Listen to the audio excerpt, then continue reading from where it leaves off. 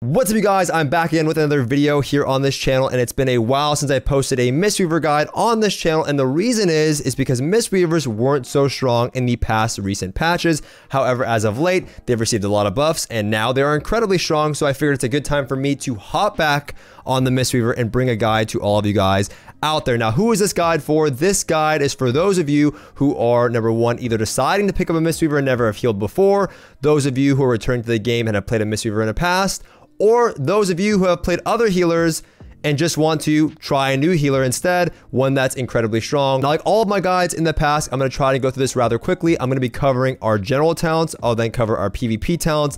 I'll then go into gear, stats, and any items that you might want. I'll also be covering Azerite traits, essences, corruptions, and then I'll spend some time talking about some general tips and tricks that you might want to know before picking up this class. Jeez, that's a lot. Now, hopping right into our general talents, I'm going to assume that you guys have read your talents before. If you haven't, you should. It's going to make a world of difference if you actually read your abilities. Yeah, I know. Go figure. Level 15, you're always going to take Mist Wrap. Free healing, everything else is Garbanzo. Just take this talent. Level 30 is Chi Torpedo, and sometimes, very rarely, Tiger's Lust. If you feel like you have enough mobility on your team and you feel like maybe your allies are getting stuck in roots, novas, you can opt to give them Tiger's Lust, but it does not give them immunity to snares and slows, so it's not as effective as you would think, but you can explore this talent if your allies ask for it. However, I almost always take Chi Torpedo because it gives me a lot more control over the map, it gives me a lot more mobility, and with this macro where you can just stop your roll or Chi Torpedo at any time, it allows you to cut edges a lot easier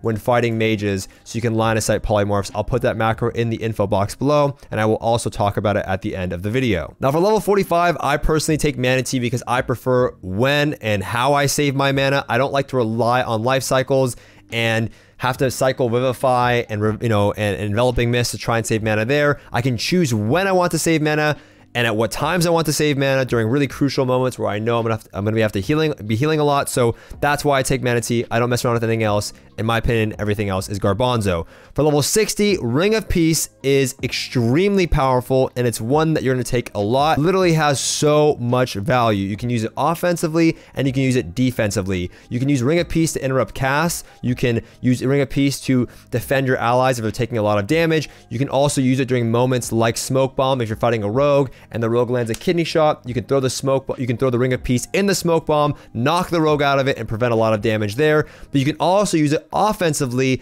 by knocking the enemy team and control their position. You can knock the healer off a ledge and make it so they have to run all the way back up to get in line of sight of their target. You can also use it to knock the enemy who you're doing damage to or your team is dealing damage to out of line of sight of the healer. You can also use it during moments when you're fighting a Discipline Priest and they use Barrier of Light. You can just use that and knock the priest out of their barrier or their Dome of Light. That's extremely effective there. So Ring of Peace for me is pretty much my go-to. However, versus Demon Hunters and 2v2s, this talent is extremely strong, and I'll talk about that during the tips and tricks portion of the video. Level 75, I always take Healing Elixir. I used to mess around with Diffuse Magic for some mages and stuff like that. However, you save so much mana with Healing Elixir throughout the game that it's really hard to pick anything else. It's just free healing for yourself, and that's really what you need as a Mistweaver, is to be as mana efficient as possible. Level 90, everything else sucks other than Summon Jade Serpent Statue, and this talent is incredibly strong, so you always take this. Again, just more free healing with no mana cost. You look for opportunities like these as a Mistweaver, and this talent aligns with that ideology. And the same goes for level 100, Focus Thunder. The class literally revolves around Focus Thunder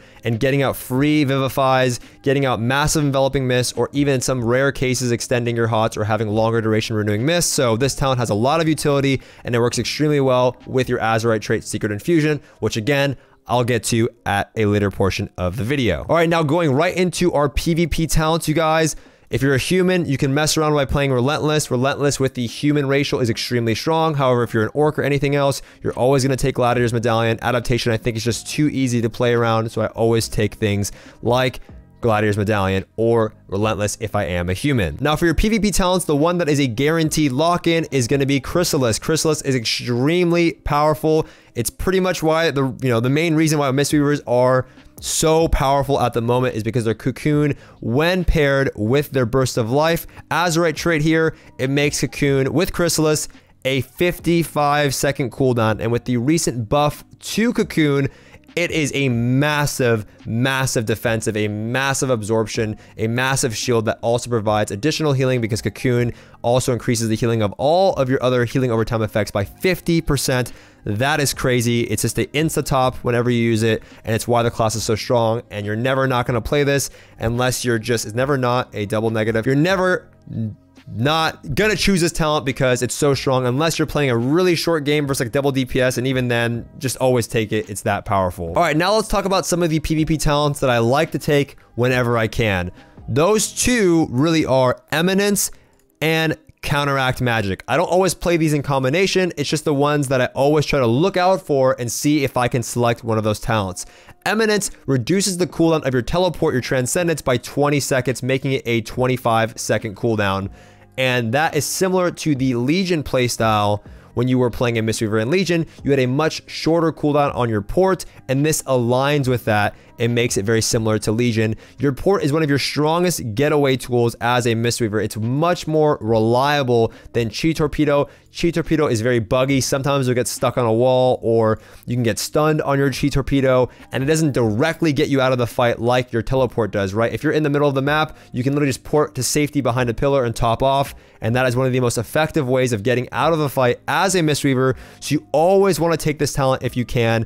Versus almost everything. You can use it versus melee cleaves, you can use it to avoid polymorphs, you can use it to avoid traps on a consistent basis. It's extremely powerful, and you want to take it whenever you can. Counteract Magic is very similar in that way. We talked about a little bit earlier in the video when going over our general talents that it's extremely important as a Mistweaver to preserve your mana and be mana efficient, and this just allows you to do that even better. Counteract Magic increases the healing of your Renewing Mist, one of your healing over time effects, by 135% if the target you're healing has a magic over time effect on them. So for Shadow Priests, I try and take this. Versus Destro Warlocks, I try and take this. Versus Elemental Shamans, I try and take this. Versus Discipline Priests, I try and take this. Any class that has a magic over time effect, I try and take this talent because it's just free healing and it buffs the spell by an incredible amount. Even versus Resto Shamans in 2s, sometimes I'll mess around with this because I know they put up Flame Shock for extra damage, and that's going to give me more healing. So those are the ones I try and select when I can. Again, just not in combination of each other. I just look out for these PvP talents and try and pick them up whenever I can. Now, ones that I swap in and out all the time are things like Grapple Weapon. Grapple Weapon, I take versus almost every single melee cleave because you can play around their burst a lot with this talent. When I'm fighting a rogue, I try and take this talent because I like to disarm as Kidney Shot is coming off cooldown, or when I target the target that I'm healing, or if I know they're about to get Kidney Shot or there are Kidney Shot, I'm going to disarm the rogue during that Kidney Shot. Same goes for Warriors on their Avatar. Same goes for Death Knights on their Unholy Frenzy. Same goes for any melee class that has offensive CDs. The ones that this talent does not work against are classes like Windwalker Monk. You can disarm them. They just can't Fist of Fury, but they can use everything else. So it's not as effective there. Versus Demon Hunters, I like to disarm them on their Eye Beam so they don't get a lot of damage out. I like to disarm whenever I can versus any melee cleave because it prevents them from dealing a lot of damage, which in turn is going to save me a lot of mana or just save my ally in general. Now, when I'm fighting like a rogue mage, for example, you might be wondering, well, do you play Counteract Magic and Grapple Weapon? If I'm fighting a rogue mage in 2s or 3s, it doesn't matter. I always play Zen Focus Tea, Grapple Weapon, and Chrysalis. I don't play Counteract Magic and Grapple Weapon. I'll talk about the rare case that I do if you're following me along here, but I always play Zen Focus. I used to play talents like Counteract Magic and Zen Focus versus Rogue Mage a few seasons ago because the damage was somewhat healable, and I like to play Counteract Magic then. I like to because it felt like the meta was a little bit more dampener, and I wanted more overall healing throughput and just more mana preservation. However, rogues deal so much damage now in Kidney Shot at this point in the game where this talent, although it's extremely powerful, I have to take Grapple Weapon because Kidney Shot, even outside of Vendetta, is just a terrifying ability. I think it's the most broken ability in the entire game, to be honest. It's a 20-second CD that puts them in a full duration stun, and now with all of the trinkets that are going on, like the Dressgrath trinket from the new raid, or the remote guidance device from Mechagon, those allow rogues to deal damage during just random moments. Tentacles, Corruptions allow rogues to deal damage at any moment in a Kidney Shot, so you always want to have Grapple Weapon to try and negate their damage and not so much the mages ignite damage and try and passively heal it with, heal through it with Renewing Mist. So versus Rogue Mage, these are my go-to talents. However, this talent in general, Zen Focus Tea, is one that I hate to take, but I will take it sometimes. I never take this talent versus melee cleaves, ever, unless there's nothing to disarm. This talent for me is pretty much like the definition of when you have to use it is an oh shit moment, and it's a situation that you don't want to be in, especially versus a melee cleave. One of the ways that you as a Mistweaver versus melee cleaves is when you're stuck with 2 melee on you and you have nowhere to go for a few seconds, and there's no kicks out of the way yet, and you have no cocoon, and you have to sit here, activate Zen Focus Tea, and just spam healing into yourself. You are not a class that can tank melee damage. You can heal through it, but you're going to take an absurd amount of damage. You're extremely squishy. And if you're in one of those scenarios as a Mistweaver, you're already losing. Okay? I don't like to take this versus melee cleaves ever, because you have to be able to kite away from them enough to where this talent isn't something that you rely on. It's going to build a bad habit of wasting rolls, wasting ports when you don't have to, wasting Ring of Pieces when you don't have to, and then just getting stuck in bad positions where you go, oh shit, I have Zen Focus Tea, I can just heal with them on me. You don't want to be in those scenarios. You want to be able to kite more effectively and avoid them at all costs, and talents like Eminence or your short port allow me to do so. So versus melee cleaves, I always take this unless there's nothing to disarm. Then I might even consider Refreshing Breeze, which I rarely take, but I might, to just save a little bit more mana on my Vivifies. So because I'm going to be healing more. So if I'm healing more, I'm not having to use them as much. And then maybe I would consider talents like Zen Focus Tea, but I don't like to play. You're going to need those oh shit moments with Rogue Mage. So Zen Focus Tea is good there. I also play it versus Warlock comps. Warlock comps for me, there's a lot of times where you're healing some melee DPS and they're stuck in the middle of the arena. You have no cocoon. You have no Vitality Conduit available. We'll cover that in a second. You have nothing available and you have to heal him. He's stuck in the middle of the map and you can't afford to fake cast.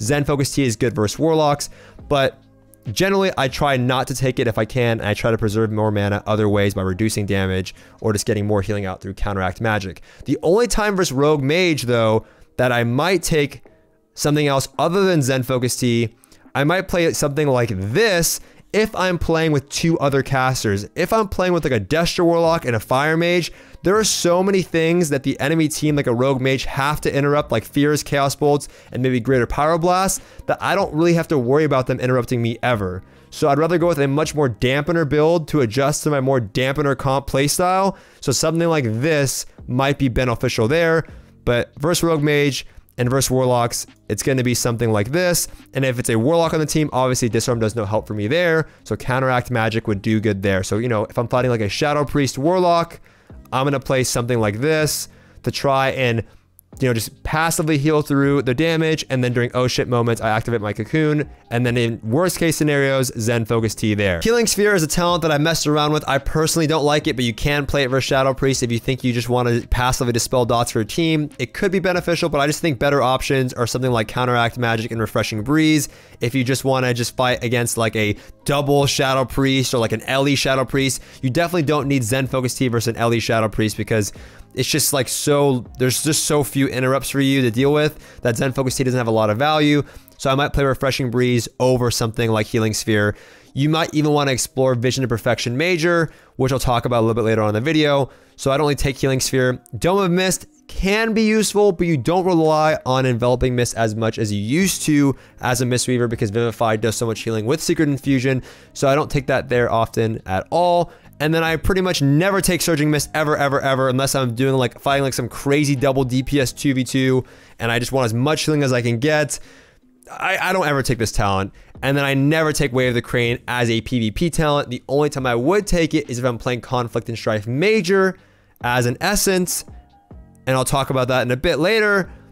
And in those case scenarios, you would have Way of the Crane as default, so I would never take it there. But those are your PvP talents, you guys. Again, your general build might look something like this versus a melee cleave. If I'm fighting a Demon Hunter in 2v2s, I'm playing like this. Any melee in 2v2s, Rogue, Death Knight, Demon Hunter, I take this. Versus Windwalker, it's either this if I'm really scared or just Refreshing Breeze to save mana. You know, if I can't disarm the target, it's something else other than disarm. But every melee, any melee, it's always this pretty much. All right, let's talk about gear really quickly. Let's talk about stats. Now, this character, I recently kind of got up to speed. My cloak, believe it or not, is only level 9, you guys. This is a brand new, well, not a brand new character. I've played this character for a long time, since Legion, but I recently started playing it again this season, so I had to gear him up, you know, from scratch just as of late, and you can tell by my cloak level. 470 level, eye level, not bad for this point in the patch.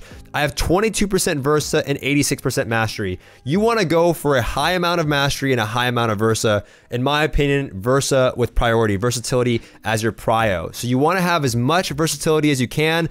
You want to be above 20% versatility at all times. I think 20% is kind of like the cutoff for you.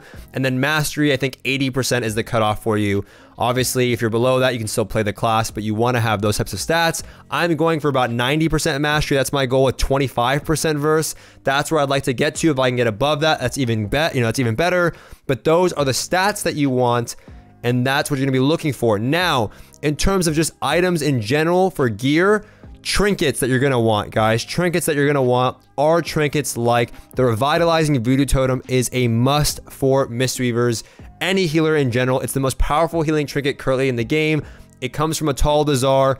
Spam Mythic Plus till you get this trinket. This trinket is so strong, it makes a massive difference in the way that you heal, because times like where you'd have to use Zen Focus Tea, that shitty honor talent, you could just use your Revitalizing Voodoo Totem. It'll top the person.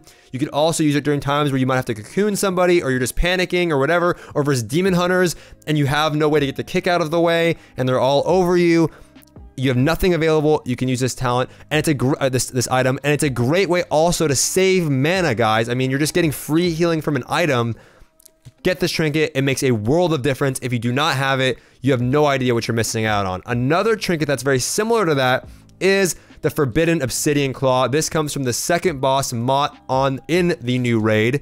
And you can do a normal heroic. The normal version versus the heroic version gives you the same amount of mana back. What this trinket does is it drains the target's life force, it deals an absurd amount of damage, and it restores a absurd amount of mana, around 11,000 mana, while it's up on them over the duration of 8.5 seconds. So you're going to want to use this trinket when the enemy healer is in CC or they have no dispel available. So let's say, for example, you know your teammate landed a fear or a sheep or something like that, and you see it dispelled. You want to immediately throw this trinket out on them or someone on the team to try and get some mana back and cause additional pressure. This trinket does so much damage that it can force the enemy healer's trinket just to dispel it, because it's a game changer if this trinket goes off. You're getting 11,000 mana back, you're dealing a ton of damage, and it's also great to try and finish off healers when they're in a stun. So if you're playing twos and you see that your Windwalker Monk or your Death Knight or your Demon Hunter landed a stun, I'm going to throw this trinket on the healer when they're in a stun. I can force a trinket with that from the enemy healer, or if they have no trinket, they might just die because the trinket does so much damage, and it's giving me a massive lead due to the amount of mana that it gives me back. Also, it's another way to not because you are also getting mana back. So if you want to be more mana efficient as a Mistweaver, these two trinkets are going to make a massive difference. Go out of your way to get them. Eventually you'll get them. Don't give up. They're very important. All right, let's cover Azerite traits now, because we're talking about gear. Azerite traits are pretty much the same as they've been in the past few seasons. Secret Infusion is my favorite Azerite trait for the Mistweaver. I'm currently using the Engineering Helm because it's a guaranteed way to get, the Azerite trait that you want. And I think Auto Self-Cauterizer is an amazing inner ring trait, because inner ring traits are nerfed so bad that all of the effects that you get from them aren't that useful, but the actual standard effect that you get is still intact. So this one can just remove bleeds, and one of the biggest kryptonites to Mistweavers are rogues, and being able to wipe the bleeds off of you that they have on you is very crucial. But that's not the main point of this conversation. We're talking about Secret Infusion. Secret Infusion is my favorite Azerite trait because it allows me to choose how I want to use this. And pretty much the only way that you're going to be using this is in two different ways. You're either going to use it on your Vivifies. This is going to give you 815 of a stat for 10 seconds, depending on the spell that you cast after you activate Thunder Focus Tea, which is this ability right here. So if I activate this ability, depending on the next spell that I use, I'll get a stat of my choice. If I use Enveloping Mist, you get Critical Strike. Don't really want that one. You can get Haste from Renewing Mist. Not really that useful in PvP.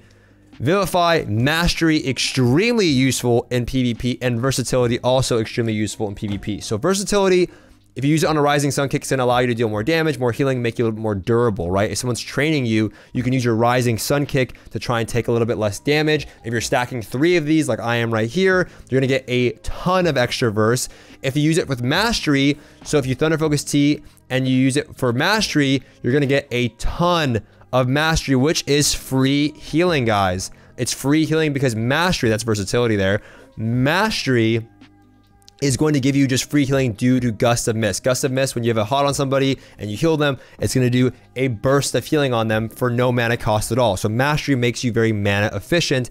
And if you're using Thunder Focus T with Vivify, you're going to be getting a ton of Mastery. But what makes it even better is just Thunder Focus T in general. You also get beneficial effects when you use Thunder Focus T without Secret Infusion. You just can choose how you want to use your spells, which makes the class really fun in my opinion. So if you use Thunder Focus T and Vivify, your next Vivify costs no mana, and if you look at your talents here, Focus Thunder gives you 2 charges on your Thunder Focus T. The next 2 spells you cast are benefited by Thunder Focus T. So if I use Vivifies, my next 2 Vivifies cost no mana, but I'm also getting 2,445 Mastery. Obviously that's nerfed in Arena, but it's an absurd amount of Mastery, giving me 188%, which is this ridiculous amount of free healing. And remember, when I use it with Vivify, Thunder Focus T makes it cost no mana. So I'm getting free healing, I'm not spending any mana. Sometimes I use my Thunder Focus T with, Enveloping Mist. Sometimes I use it with my Rising Sun kick. We'll talk about that a bit later, but that's a really important Azerite trait. The other one that you want to really look out for is your Burst of Life. You need one of these. You have to have one of these. It's mandatory. This one's going to reduce the cooldown of your cocoon by 20 seconds, making it get to that 50-second, cooldown point when you have Chrysalis selected. So that is crucial to the class and is a core part of the toolkit there. And it also gives them free healing when the cocoon expires or explodes, whatever. They're going to be getting a ton of extra healing from that. So you ideally want to stack 3 Bursts of Life, 3 Secret Infusions. Obviously, I'm using the Engineering Helm that doesn't have Burst of Life on it, but it does have Secret Infusion. I really like the Engineering Helmet, so I use that one. And then my chest piece, because this character is kind of a new alt, I'm just using these. And, Misty Peaks is not that good for PvP, but I do like it in PvE. So that's why I have it selected there. But ideally, 3 Secret Infusion, go for that. 3 Burst if you can get it. If you can't, at least get 1. All right, on to Essences. Now, again, I recently picked this character up as of this patch again. So I had to go back and farm all the Essences. I played a lot of Classic. Worst decision of my life, honestly. But I played a lot of Classic, so I missed out on a lot of the content. So I have to refarm a lot of these Essences. Ones that I really need to get are things like Memory of Lucid Dream and, Well of Existence and Ever Rising Tide. Some for PV, some for PvP. But the ones that you need to have, the ones that are very important, are Conflict and Strife. You get this for PvP. Vitality Conduit is probably the most important one here as a major essence. You pretty much will always play this in 3s because in 3s, this thing just heals for a ridiculous amount. What this does, you should know what it does. It just basically leeches health from nearby allies onto the target you use it on, and it heals them for an absurd amount, which is another oh shit button when you're, fighting against a rogue mage, fighting against a melee cleave. If you ever just need a lot of healing, Vitality Conduit will do that for you. This one, you have to go do the old raid, last tier raid, but it's so easy to do. You can clear on Heroic in like an hour. You can do the boss on Mythic. Every few bosses drop these thing called Reliquaries. You need a bunch of them. You grab them, you turn them in. You combine them, you get the essence. You can get it in a week. Don't sweat it. It's really easy to get. So Vitality Conduit is one that you're going to want.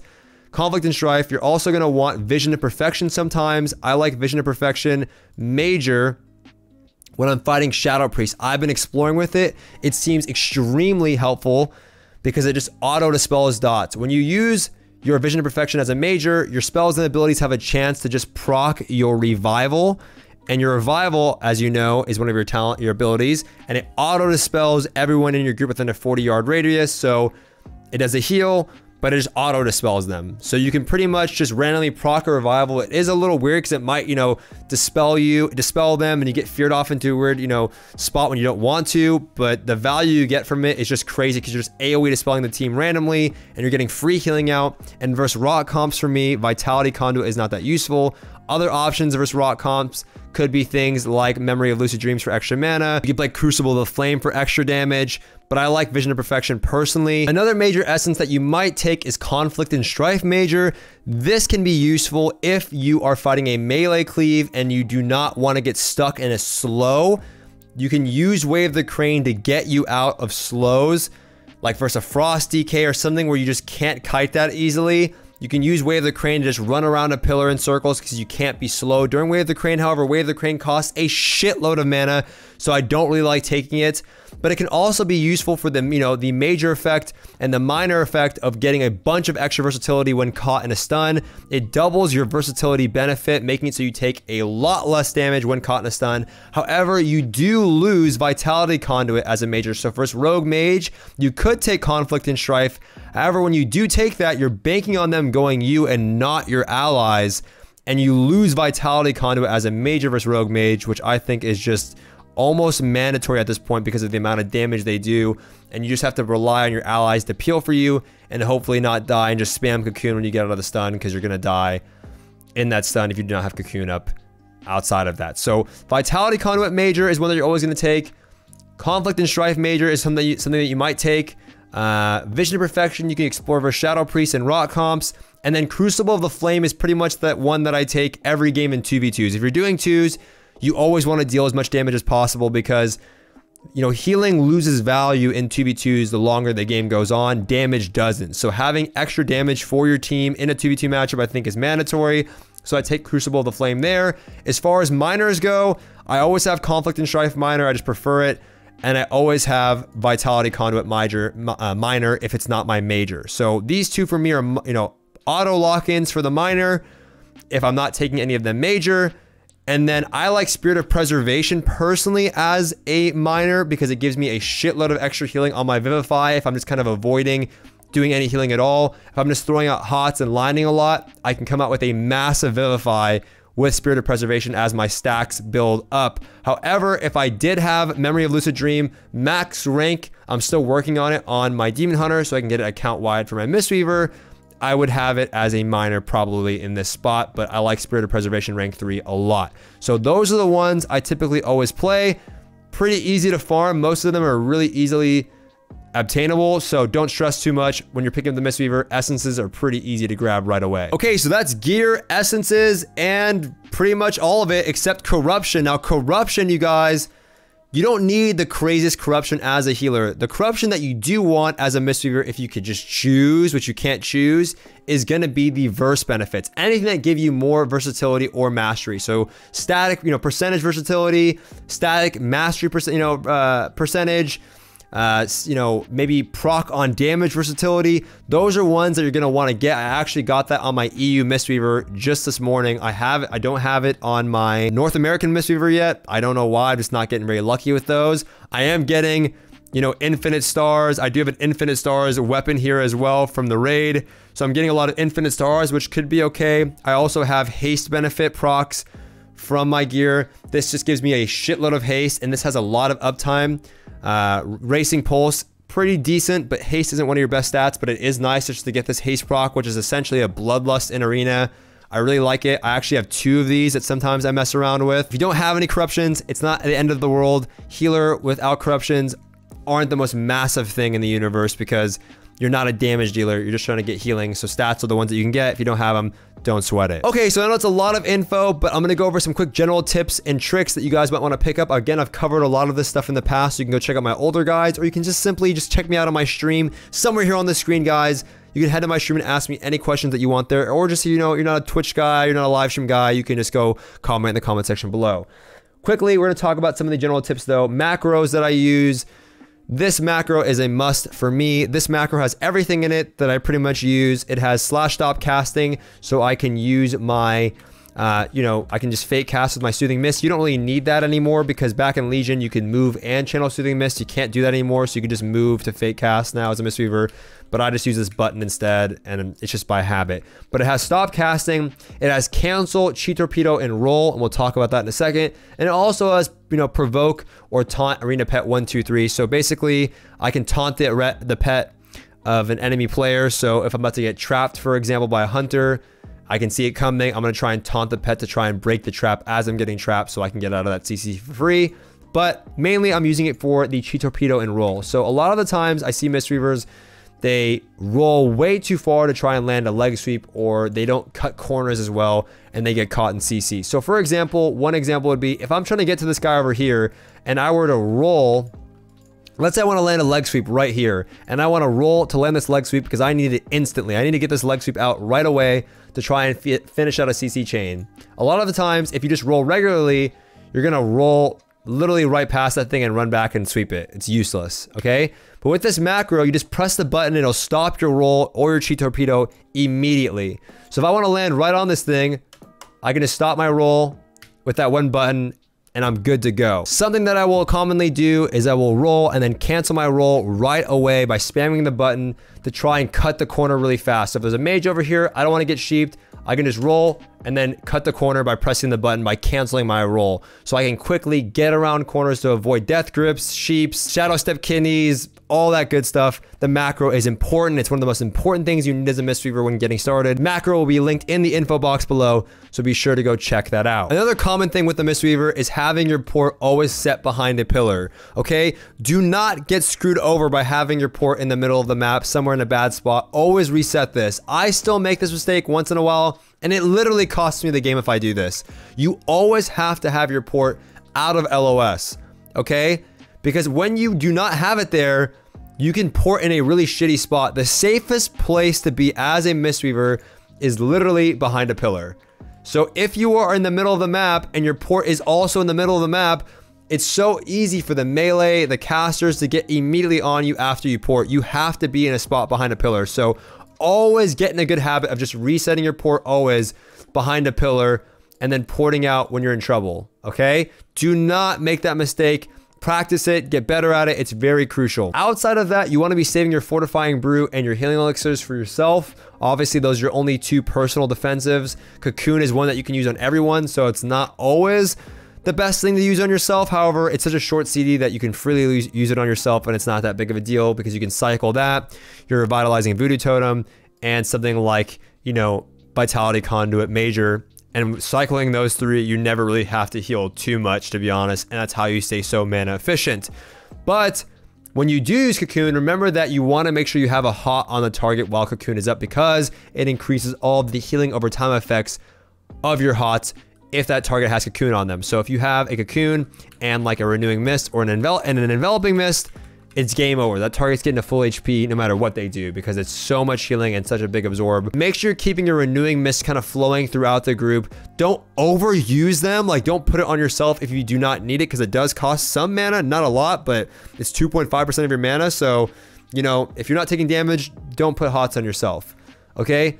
But when you do have some serious damage coming in and you need burst healing right away, you want to make sure that you have enveloping mist on the target if necessary, because it increases the healing of your other spells by 40%. So you can imagine if you have Cocoon up, then you get the buff from this, your renewing mist and your vivifies are just going to be slapping massive HPS, okay? So basically, if someone's in big trouble and I don't have Cocoon up, I'm going to use something like an enveloping mist into vivify spam to get extra healing on that. But I try not to use enveloping mist if I don't have to, because it does cost 5.2% of your mana. However, most of the time I prefer to just simply use Thunder Focus Tea into vivify spam, because those don't cost any mana based on Thunder Focus Tea. But if you do need to get an enveloping mist out there, try to prioritize one vivify if you are using Secret Infusion into an enveloping mist. Why do I do that? Because I get the mastery buff from my Secret Infusion,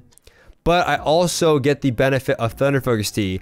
If you use Enveloping Mist with Thunder Focus Tea, if I activate my Thunder Focus Tea into an Enveloping Mist, my Enveloping Mist is going to immediately heal for an extra 50k, okay? But if I use my Vivify first, because of Secret Infusion, I get a lot of mastery, and then I'll go into an Enveloping Mist, and I get the extra added benefit of Thunder Focus Tea. I know it's a lot of T's going on, but essentially, when you are spec'd into Focus Thunder, which you always are going to be, you have 2 charges back to back on your Thunder Focus Tea, right?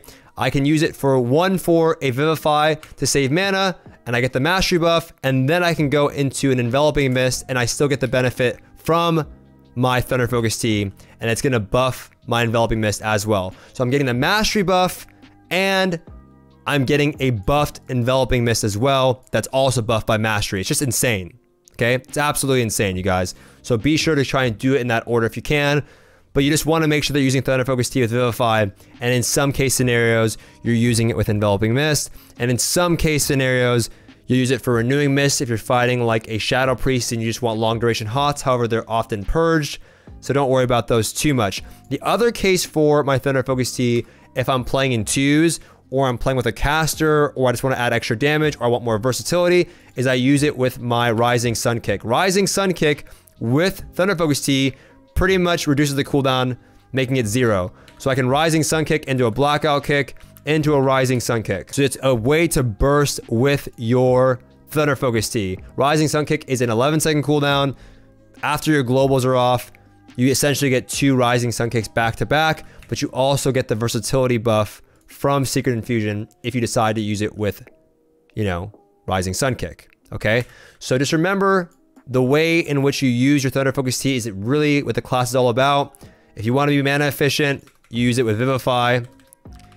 If you want to, you know, get burst healing out, use it with Enveloping Mist. If you want to use it with damage, use it with Rising Sun Kick. Okay, guys, I know that was a lot of info, but I hope you guys enjoyed that guide. If you have any questions, you can let me know in the comment section below, and I'll try to get back to you as soon as I can.